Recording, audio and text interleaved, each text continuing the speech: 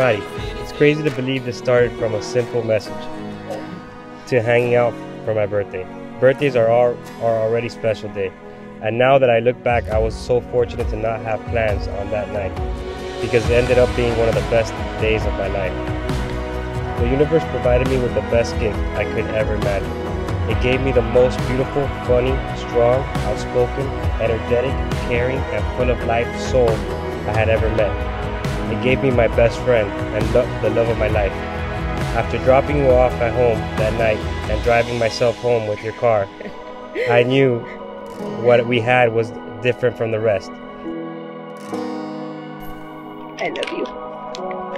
Not the concept of you, not the perception of you, not what you'll become, not your prospects, not your need to be loved. I love you today, right now, just as you are. And I know with time, we will change, we will evolve, we will grow. And I hope that we do it all together. When the house is quiet, when the halls are dark, when an empty freeway with no one but the stars, everybody's moving, but you're standing still. I hope this is the moment.